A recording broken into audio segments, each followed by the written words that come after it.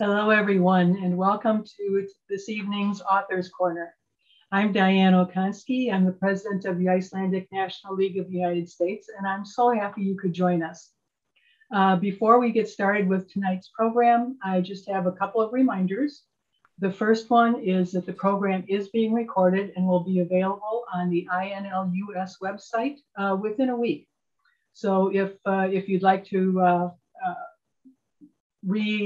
see this program or tell your friends about it, you can go to the inlus.org website and just click on the links.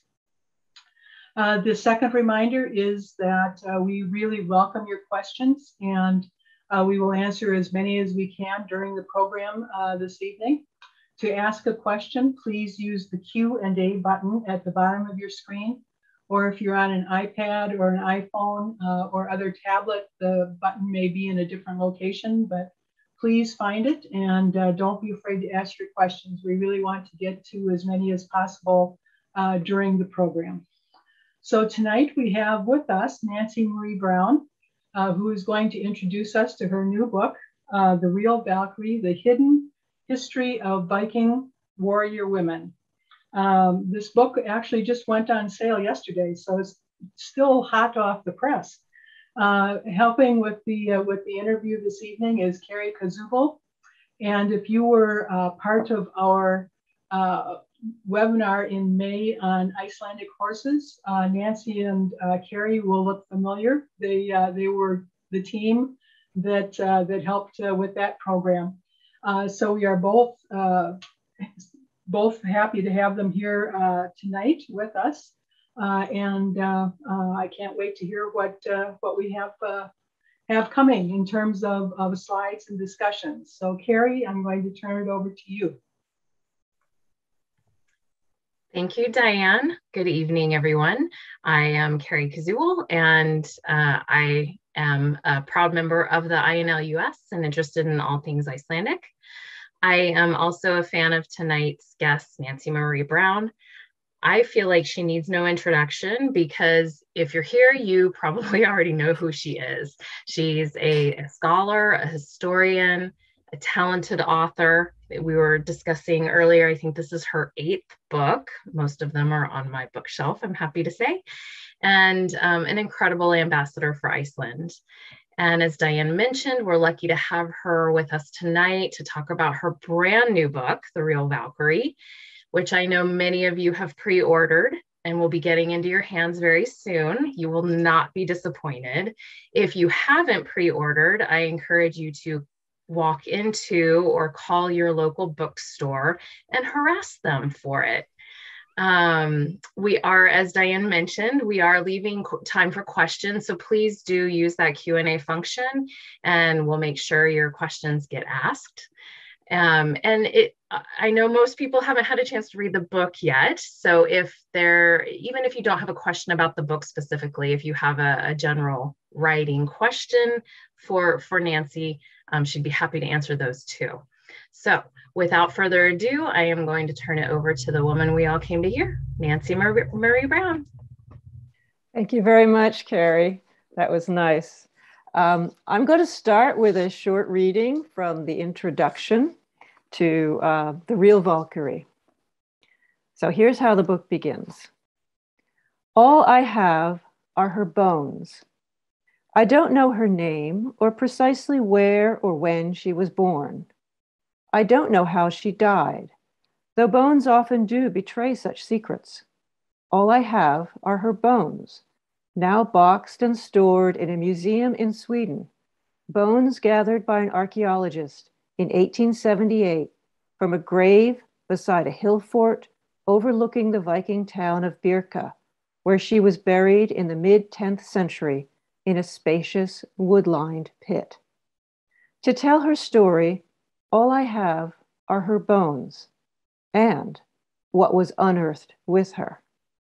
An axe blade, 2 spearheads, a 2-edged sword, a clutch of arrows, their shafts embellished with silver thread, a long sax knife in a bronze-ringed sheath, iron bosses for 2 round shields, a short-bladed knife, a whetstone, a set of game pieces, bundled in her lap, a large bronze bowl, much repaired, a comb, a snip of a silver coin, 3 traders' weights, 2 stirrups, 2 bridles bits, and spikes to ride a horse on the ice, along with the bones of 2 horses, a stallion and a mare.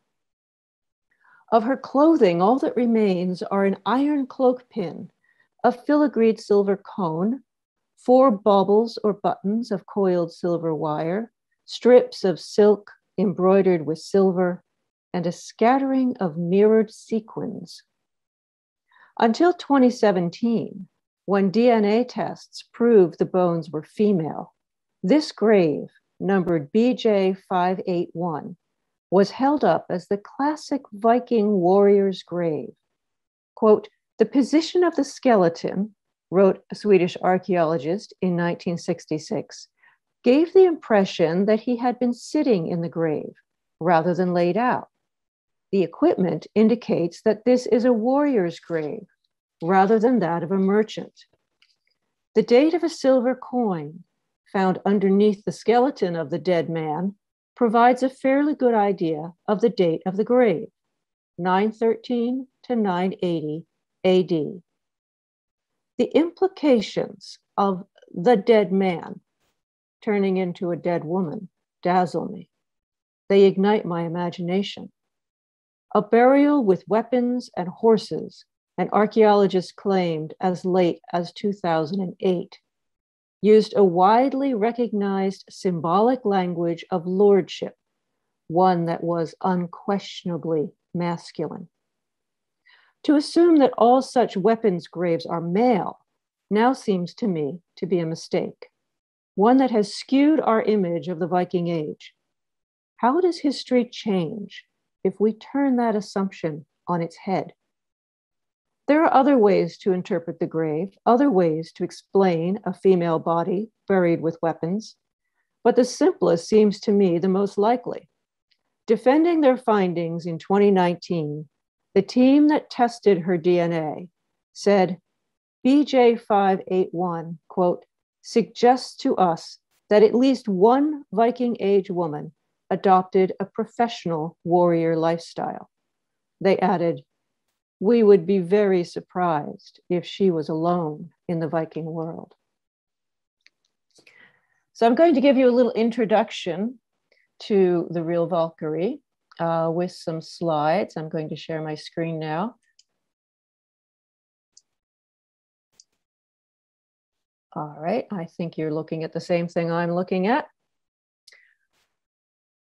When I started writing this book, I thought it was going to be a book about bones, about what the new technologies in archaeology can tell us when we're looking at bones that were dug up 100 years ago.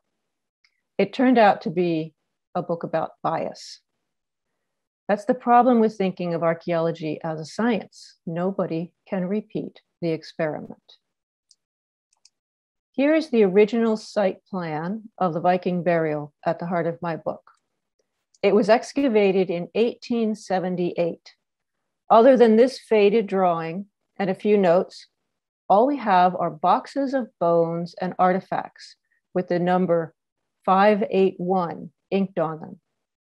Anything you read or see about this burial, Birka grave BJ581 or the Birka warrior woman, is an interpretation, including the gender of the burial. Archaeologists are taught that a woman's skull is smoother and more rounded. Her long bones are more slender. Her pelvis is shaped differently than a man's. But there's no absolute scientific scale for smoother, rounder, or more slender, or even for pelvic structure. Plus, few Viking skeletons are in good shape. After 1,000 years in the soil, the bones are degraded or missing. In cremation burials, the bones were burned and then crushed. Yet archaeologists still sex these graves. How? It's called sexing by metal. Jewelry for women, especially these oval brooches that hold up the straps of an apron dress, and weapons for men. It sounds logical, Surely it's based on statistics, right? It's not. The practice began in 1837, before archaeology as a science even existed. It reflects the values of Victorian society, when women were confined to the home and told to concern themselves only with children, church, and kitchen. Our picture of the Viking Age is largely drawn from sagas, poems, and laws that were written down in Iceland at least 200 years after the Norse converted to Christianity, 200 years after their culture radically changed. Studying Old Icelandic literature, I was taught that Norse culture was divided along strict gender lines. I described it that way myself in my previous books. The woman ruled innanstocks, inside the threshold, where she held considerable power, for she was in charge of clothing and food. The housewife decided who froze and who starved. But the man held the dominant role in all walks of life, I was taught. He was the trader, the traveler, the warrior. His symbol was the sword. The woman's role was symbolized by the keys she carried at her belt, except she didn't. Keys have been found in some Viking women's graves, but they are not common. Against the 3,000 swords found in Viking Age Norway, a Norwegian archaeologist in 2015 sets only 143 keys, half of which were found in men's graves. An archaeologist in Denmark in 2011 found only 9 out of 102 female graves she studied contained keys. Calling keys the symbol of a Viking woman's status, these researchers say, is an archaeological misinterpretation, a mistake, and a dangerous one. By accepting the Victorian stereotype of men with swords and women with keys, we legitimize the idea that women should stay at home. We reduce the role models for every modern girl who visits a museum or reads a history book. We make it hard to even imagine a Viking warrior woman like the one buried in Birka grave BJ 581, or like this one, found by a man using a metal detector near the village of Harby in Denmark in 2012. Oops, there we are. This intricately detailed figuring of gilded silver, about 1 inch tall, shows a woman with long hair twisted into a ponytail. She carries a sword and shield. Her official label in the Danish National Museum reads Valkyrie figure. By calling her a Valkyrie, the experts are saying she is not real. The standard definition of Valkyrie, as you probably know, comes from Snorri Sturluson's Prose Edda. Writing in Iceland around 1220, this Christian educated chieftain described Valkyries as pagan battle goddesses who ferried dead heroes to Valhalla and served them cups of mead. Trusting Snorri, who was well known in his lifetime for being untrustworthy, scholars classify Valkyries as mythological. They are firmly supernatural, or at most semi-human. Valkyrie images are found throughout the Viking world, from Britain on the left to Russia on the right. Why don't we assume these images depict real women? Sexing by metal again, I think. If all weapons graves are labeled male, people assume only men were warriors. Images of women with weapons, along with the many Valkyries and shield maids found in sagas and histories, poems and laws, must be supernatural, or at most semi-human. Is the man on the left also supernatural? Is the woman on the right fixing her hair or turning into a cat? How do we interpret these images when each of them is less than 1 inch tall? Most are stray finds, not even found in the context of a grave. As archaeologist Neil Price has quipped, they don't come with labels. At a conference in 2016, I met Neil, who heads the Viking Phenomenon Project at Uppsala University. I told him I was writing a book about Valkyries and asked if he could refer me to an archaeologist preferably a woman, who was an expert on a Viking age weapons grave, preferably the burial of a woman. He looked at me funny. I can't talk about that yet, he said. A year later, he and Charlotte Hedenstierna Janssen and their colleagues published A Female Viking Warrior Confirmed by Genomics. They received so many negative comments that they published an expanded paper in 2019, Viking Warrior Women, Reassessing Birka Grave BJ 581. BJ 581 is the burial at the heart of my book, The Real Valkyrie. It was one of 1,100 graves dug up near the Viking town of Birka in Sweden in the late 1800s. The boxes of bones and artifacts are stored in the Historical Museum in Stockholm. Until 2017, when the DNA tests were done, BJ 581, as I said, was held up as the classic Viking warrior's grave. The illustration on the left from a book published in 2011 shows BJ 581 as a red-bearded man. On the right is how the 2017 and 2019 papers depict her. What does the Viking world look like if we abandon the stereotypes? What does it look like if roles are assigned not according to Victorian concepts of male versus female, but based on ambition, ability, family ties, and wealth? In The Real Valkyrie, I reread texts and re-examine archaeological finds with these questions in mind. I use what my research uncovers to recreate the world of one warrior woman in the Viking Age. First, I gave her a name. I call her Hervor, after the warrior woman in a classic Old Norse poem. As the archaeologists tell me, her bones and teeth tell us she was 30 to 40 when she died. She ate well all her life, which means she came from a rich family, if not a royal one. At over 5'7", she was taller than most people around her. 5'5" was the average height of a man in 10th century Scandinavia. The chemistry of her teeth tell us that she was not a native of Birka, where she was buried, but came from somewhere in southern Sweden or Norway. She sailed from there before she was 8, but did not arrive in Birka until she was over 16. Where did she travel? If all I had were her bones, I could only wonder, but I could also study what was buried with her. She was seated in her grave, surrounded by weapons. None of them are fancy.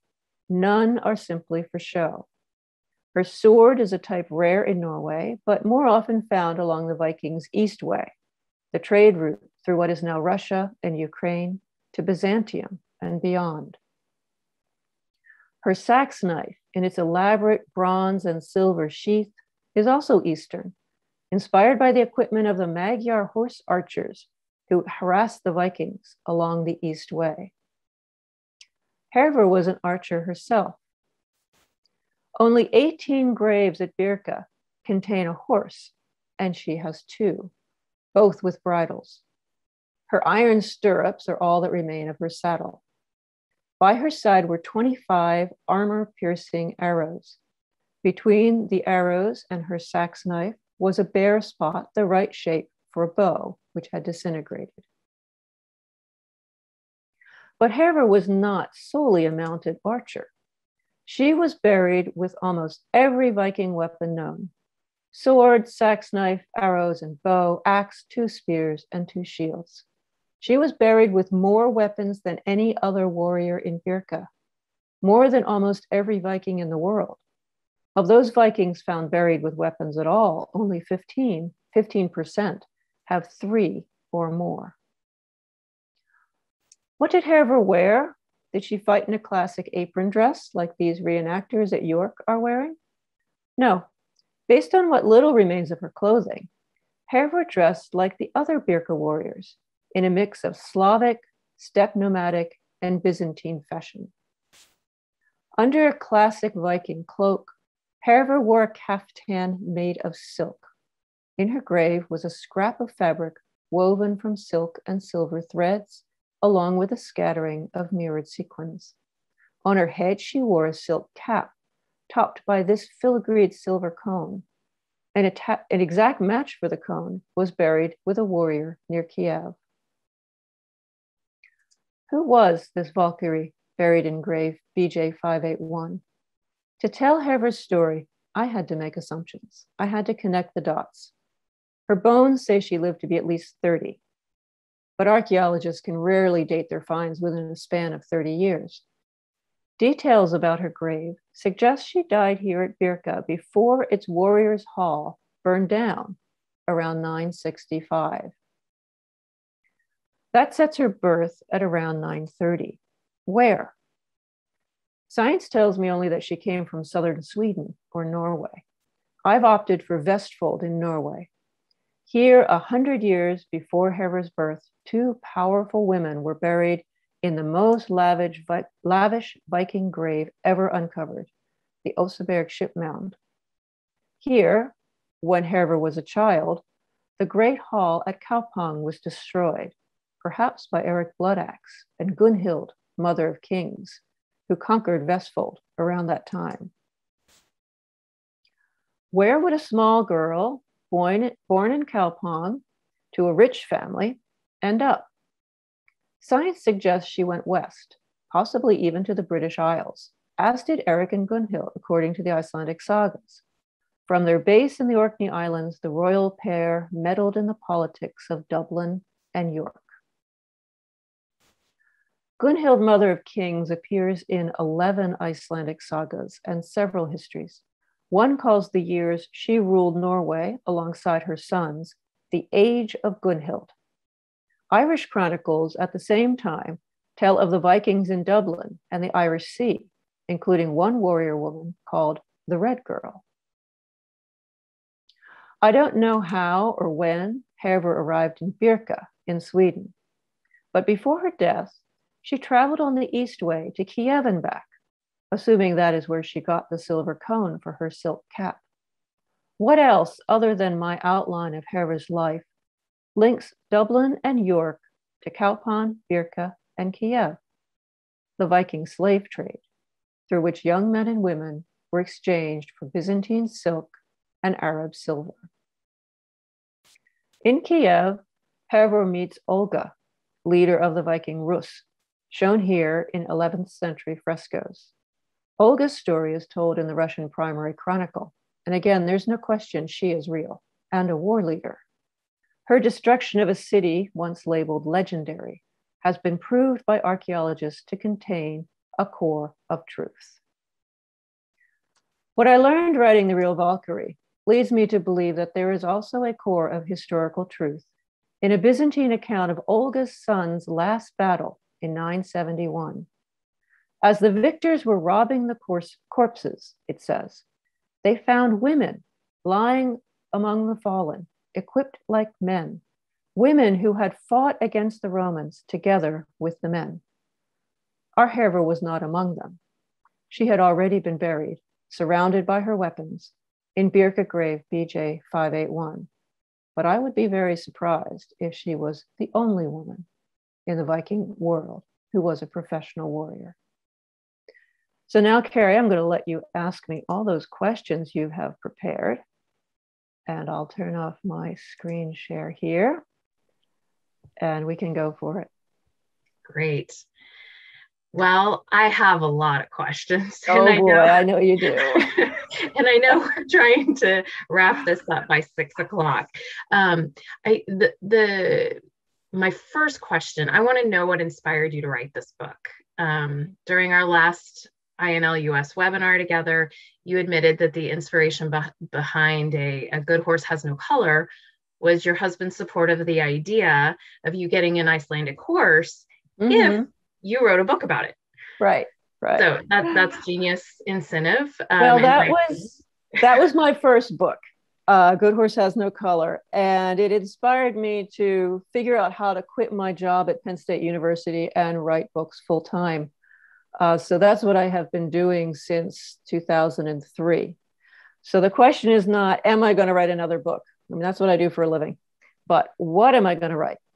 And this book actually started as soon as I finished my previous book, Ivory Vikings, which came out in 2015, that is a history of the Lewis chessmen.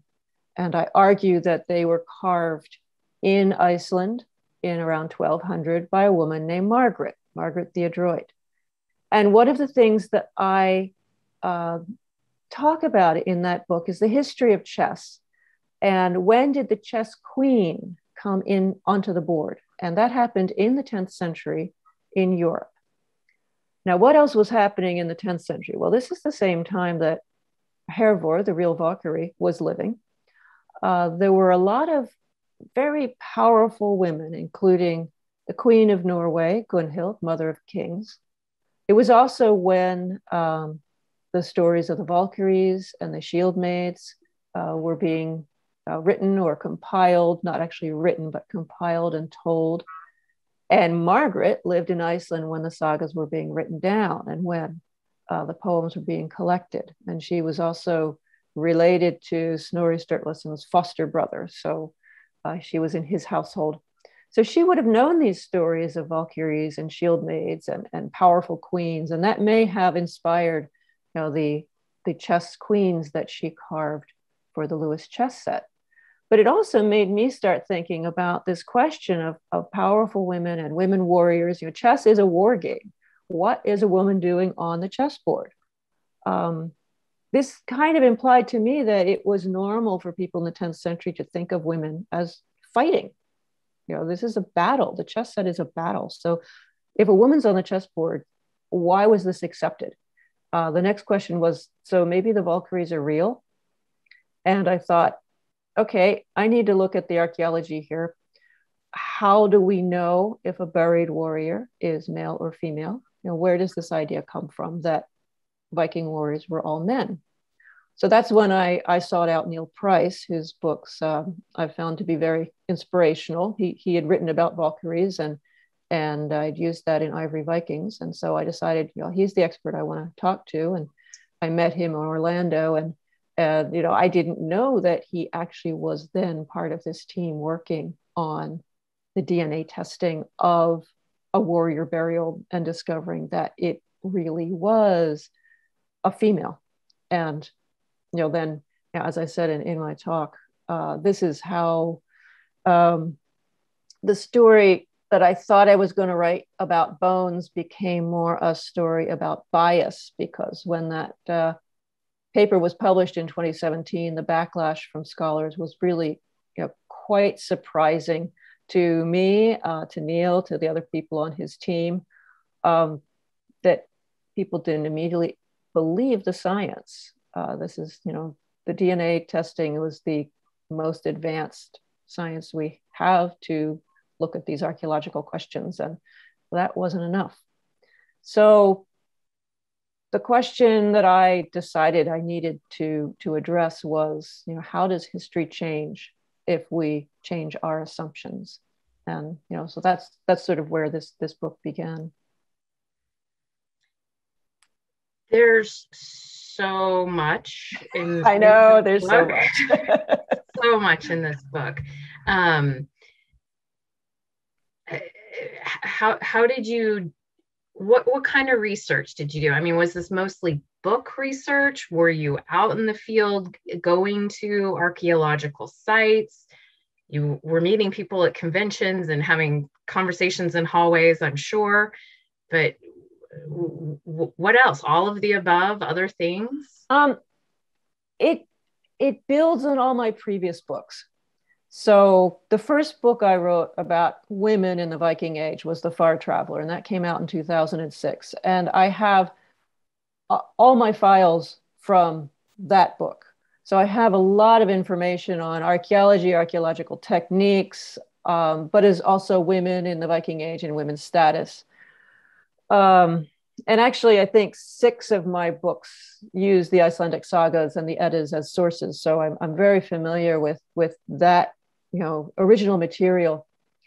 I've also been to Iceland, I think it's about 30 times now, starting in the 1980s. I've traveled in Norway, Denmark, Greenland, and Scotland to Viking sites.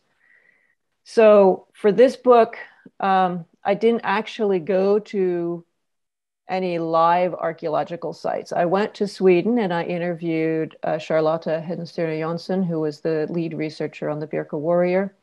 And I saw the artifacts in the Swedish History Museum in Stockholm, but most of the artifacts from BJ 581 were on tour at that time, so I didn't get to actually see them. I did take a boat to Birka and wandered around on the island and saw the spot where BJ 581 was buried, and got the grand tour from their general tour guide there. I went to Norway, which I'd been to a couple times before, but I went to specifically the ancient kingdoms of Vestfold and Agder, which are just a little bit south of Oslo on the Oslo Fjord.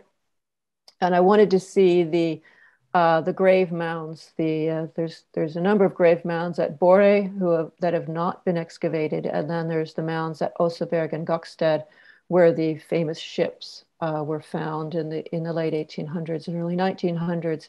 The ships that really create our vision of what a Viking ship should look like. So I wanted to see those places.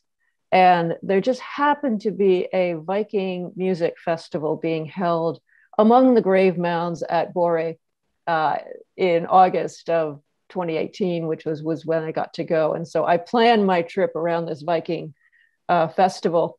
And there was recreations of Viking instruments and rituals. There were concerts in their reconstructed Viking hall. There was, people who were presenting themselves as seers and shaman and this kind of stuff.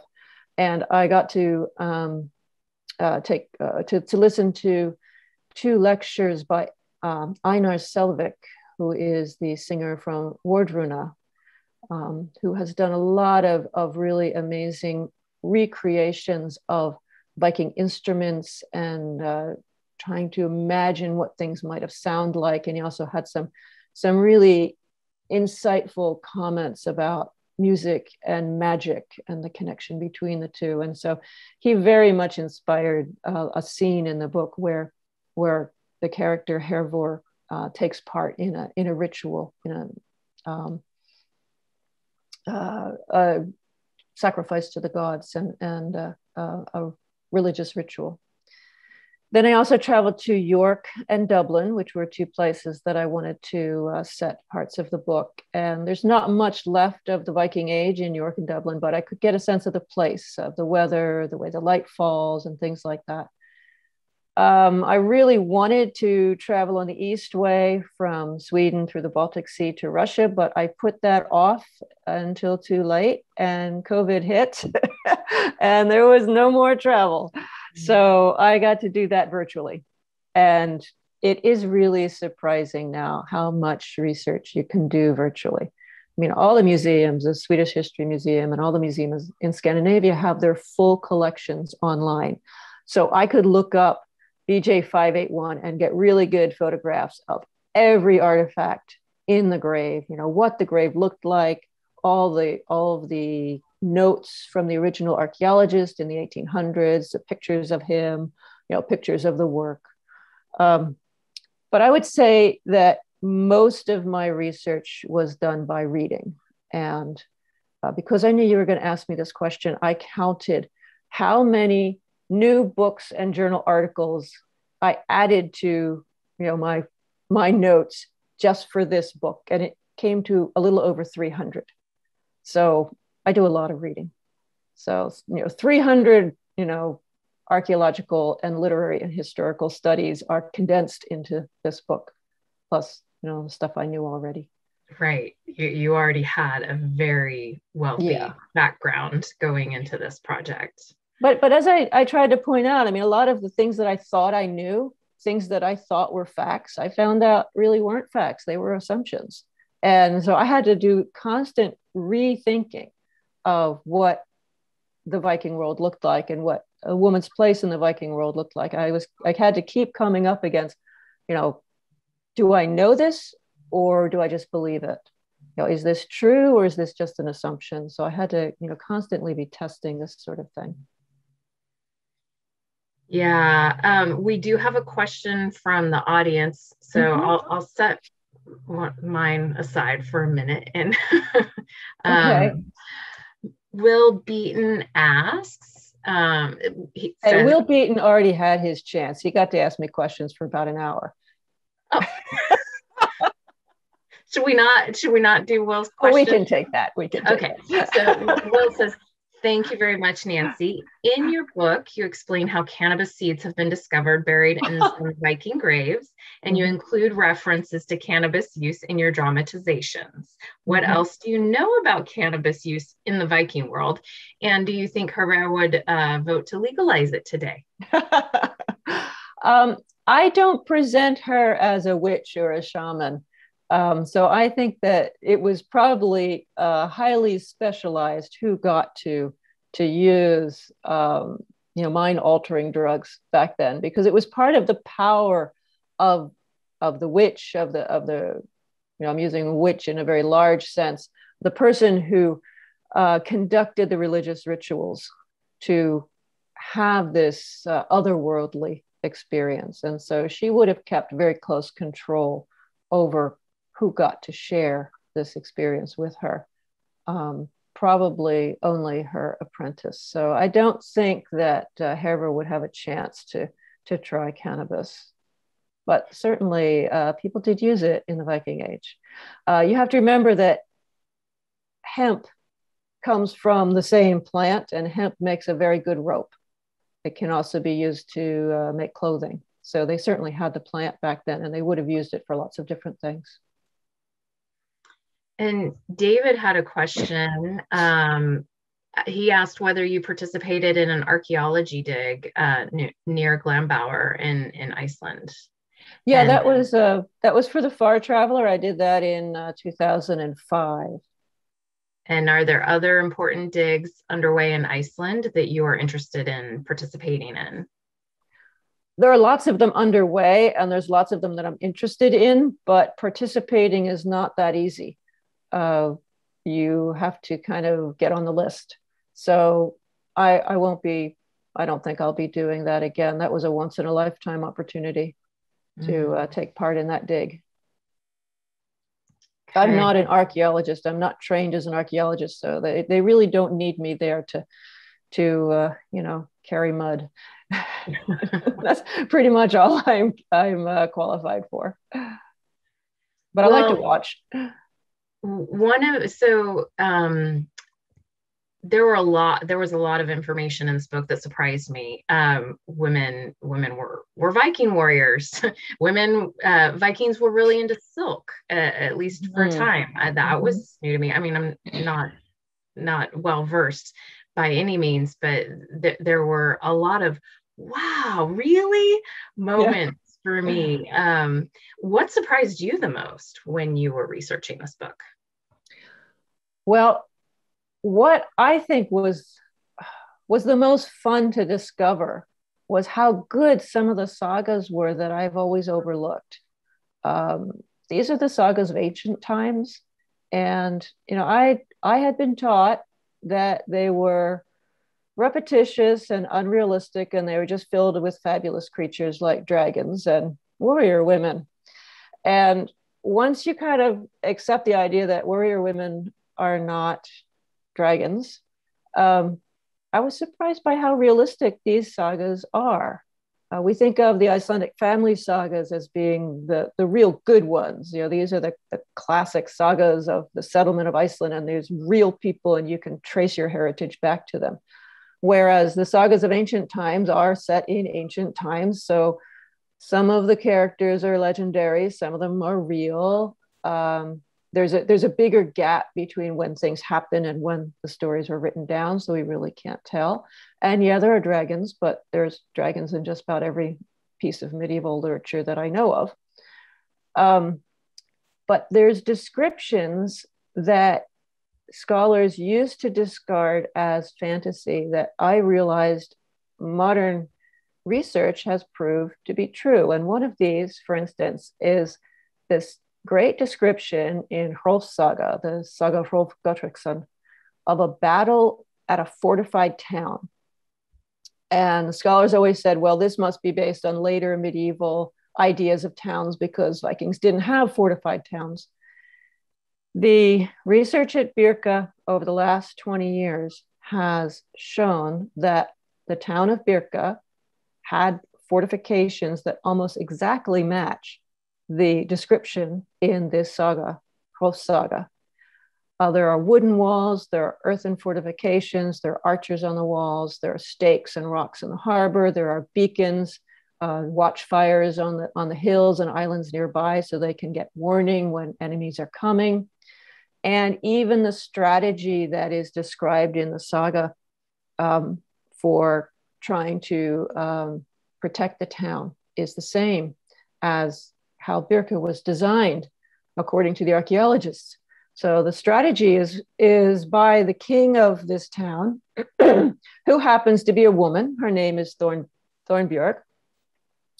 And they've been attacked, and the enemy is about to undermine the walls. They've been digging under the walls, so they're gonna make it in. And so she has her people, her townspeople, package up all the loot, all their valuables, and leave it in an obvious place in the middle of the room, to put food out, to put, ale on the table. And then they all go out through their own escape tunnel into the woods. And, the common people are supposed to hide there while the archers all go back in and climb up through the secret entrances in the outside of the wall. So they get up on the top of the walls, and they're going to be shooting the enemy like, fish in a fish pond, because the enemy is going to be drinking and eating and arguing over who gets the loot. So it's like this perfect, scenario describing the town of Birka, which the archaeologists have said the walls were designed to be both protecting the town, but also to trap the enemy inside. Now, in the saga, the plan doesn't work because the attacking king, Hrolf, is pretty smart. He suspects a trap. He catches them when they're still in the woods and they haven't regrouped, and the archers haven't gotten back on the walls. He doesn't let his army eat the food or drink the ale or argue over the loot.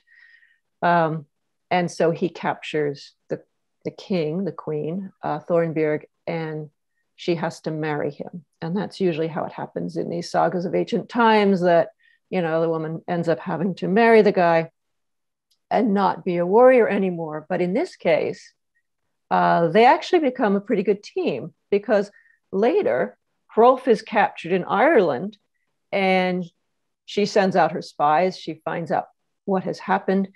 She puts together an army, and she leads this army to rescue him. And then comes my favorite scene in this saga, where they have broken into the town, they've set it on fire, and she's saying, we have to find Hrolf.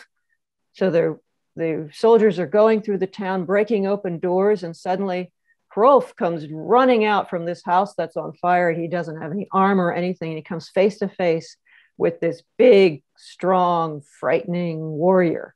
And the saga sets up this scene beautifully, where he's not sure if he's going to be saved or he's going to be killed. He's terrified. And then the warrior takes off her helmet, and it's his wife. And it's just like this gorgeous, scene that just shows that they couldn't tell. If you're dressed up as a fighter and you look like a fighter, well, then you are a fighter. So that was really fun to discover that these sagas that I'd always been told were kind of the B team of sagas were really, quite good. I mean, the characterizations are good, the plots are good, and okay, it could use some editing, but so could some of the other sagas. Well, speaking of sagas, in the Real Valkyrie and in Song of the Vikings, you take this sort of side-eyed view of Snorri and question the accuracy of his portrayal of women as having been heavily influenced by his Christian beliefs. And you paint a pretty unflattering portrait of poor Snorri. As a lover and scholar of Icelandic history and the sagas, was it difficult to write about this ugly, self-serving side of a man who we owe so much to, right? I think we have a problem, even in the modern times, separating the writer from the person. Great writers are not always good people. The two don't go together. So Snorri is a great writer. I would argue that he's the greatest writer of the Middle Ages. And, Tolkien argued that too, that he's even better than Shakespeare. I mean, he clearly is our best and maybe our only source of Norse mythology, of the history of Norway in the Viking Age. He probably wrote Egil's saga, which means that he created the genre of Icelandic family saga, because that's considered to be the first one. He established saga style. You can see this if you read the sagas that were written before his and the ones that were written after his. He really, put his mark on it. But he was a terrible misogynist. When I wrote Song of the Vikings, I got to know him very, very well. And he was not at all nice to his mother or to his daughters or to his wife or to the women that he had children with. He just, didn't like or understand women. And he didn't write about them very much either. When you think of, as a writer, when you look at a new project, you think of who is your audience and who is your purpose.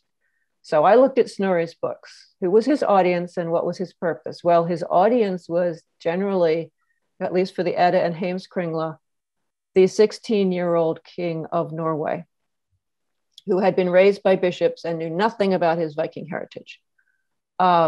Snorri's purpose was to gain an influential position at court, and he thought he should be the court poet, the skald, as Icelanders had been for centuries in Norway.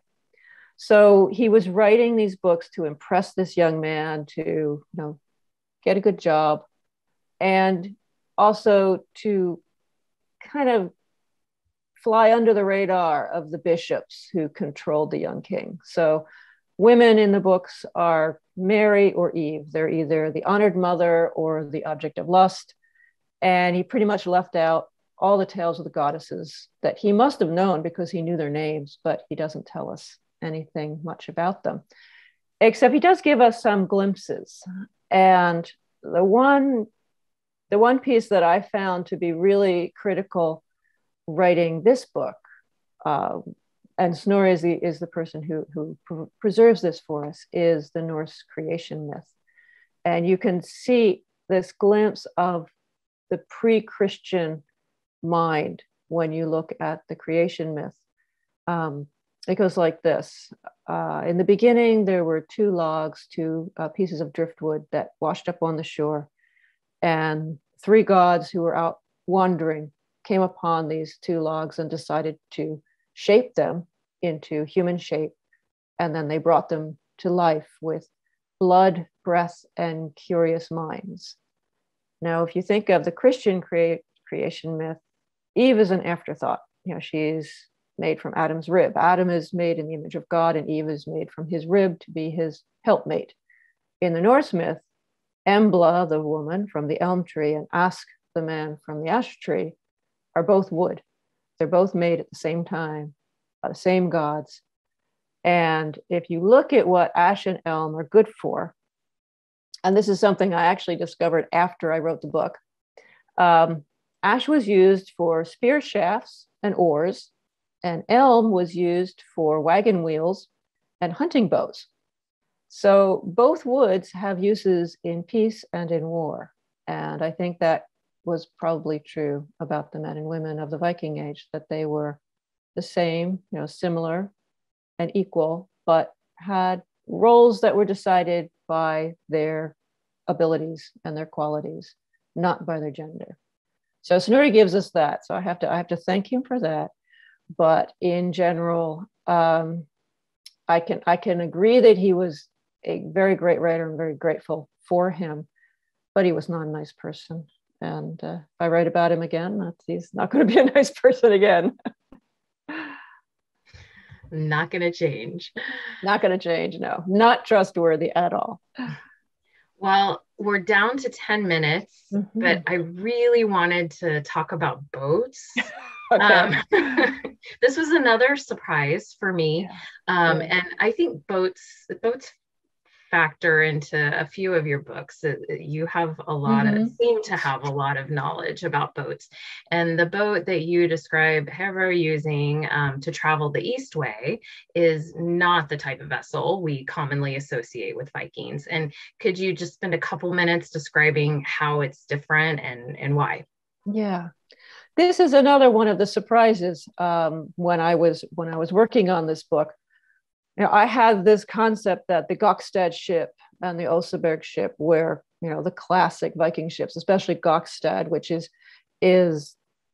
so beautifully streamlined, is such a work of art. It's about 76 feet long. It takes a crew of 35 and it weighs about 20 tons. And every time archaeologists have tried to figure out how did the Vikings travel from Sweden through Russia, down the Russian rivers to Kiev, and then farther on to Constantinople and Baghdad even. How are you going to get a 20-ton ship to portage down these little rivers?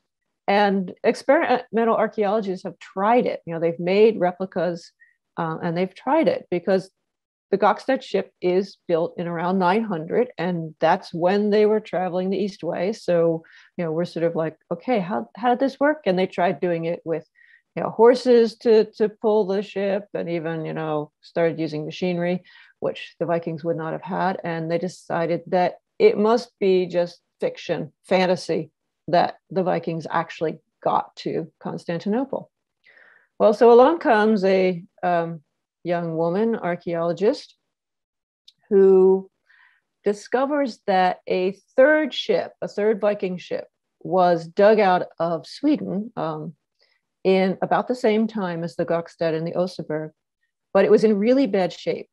And nobody bothered to actually put the pieces back together. The Swedish farmer was digging a ditch and he came upon this boat, and he preserved the pieces. They became the start of a museum, but nobody could actually put them back together. So Gunilla Larsson recreated this ship. She put the pieces back together, then she built a replica, and then she started sailing it and portaging it and finding out how it works. And this is the Vix boat.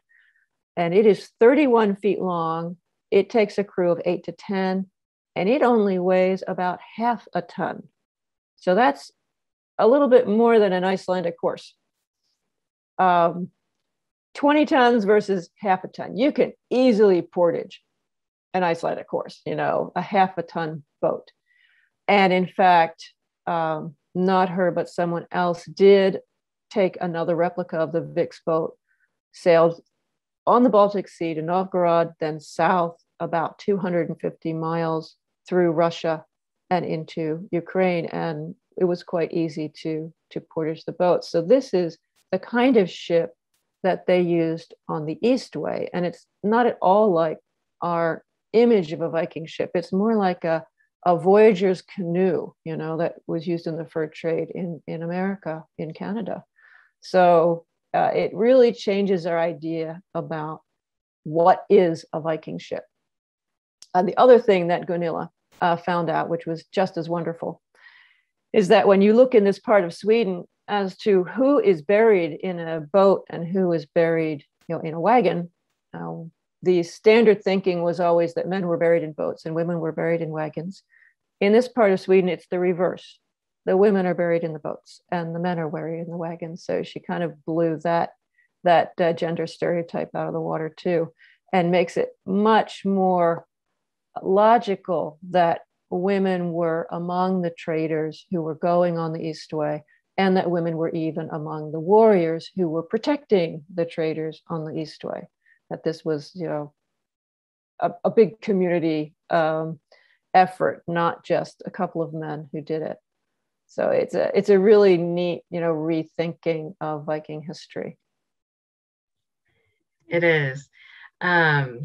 I suspect many of your readers, like me, will finish this book and then want to learn more. So do you have other authors or books or blogs besides yourself, of course? You have other books. You have read a blog. all my books first. If you see the bookcase behind me, I could pretty much recommend all of those. But I did try to pick out 3 for you. And I will also say in your book, you also, of course, have a lot of great resources. Yeah, there's a reading list in the back of the book. There's also a whole lot of notes that refer to other things that you might want to read. But this one here, I would recommend, by Neil Price, Children of Ash and Elm. Okay. All 3 of these books pretty much just came out this year, last year. And Neil's book really is an overview of the most recent research on the Viking Age. And although he and I don't agree on everything, I learned an awful lot from him when he's talking about women's roles and also the importance of slavery in the Viking Age, which we don't often talk about. Then there is this one, Valkyrie by Johanna Katrin Friedrichsdottir. This is more the traditional view of the roles of women in the Viking world, though she's brought it up to date and she has included all of those sagas of ancient times that I say we usually overlook. Johanna does not agree with me that BJ 581 really changes the conversation about women's roles, but the way I see it is I'm more interested in the exceptional women, and she's writing about the average women. So if you think of, what most women's lives were like, Johanna is describing that, and I'm talking about the ones who became like the Olympic athletes or the Marines of their time. So not everybody could do this.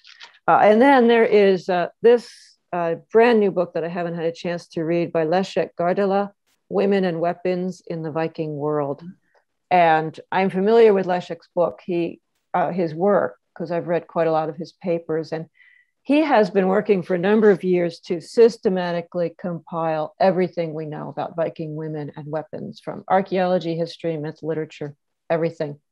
He doesn't speculate like I do and, put it together and bring people to life, but he lays out the facts. And to me, his data proves that Valkyries were real, but other people might not agree. Good. Well, there's your homework.